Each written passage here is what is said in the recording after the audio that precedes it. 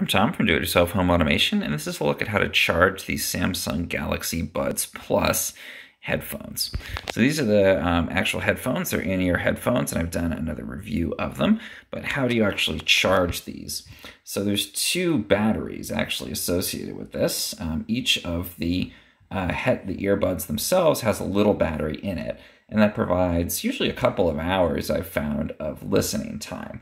But because they're so tiny and designed to go in the ear, they don't have a huge battery capacity. So the way Samsung has solved that challenge is you get this little carrying case, and the case actually has a somewhat larger lithium-ion battery built into it. So when you put the earbuds in the case, there's these little electrical contacts, and they match up with the contacts on the bud there.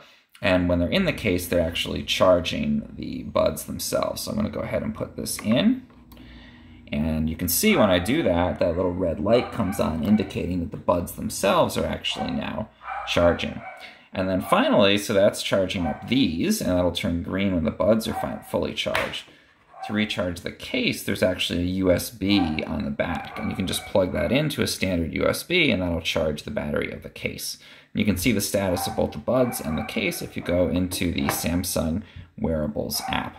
So two different charging methods, the case and the buds, and if you use them together, then that keeps your buds always charged and ready to go. If you found this helpful in any way, please subscribe to my channel. It really helps.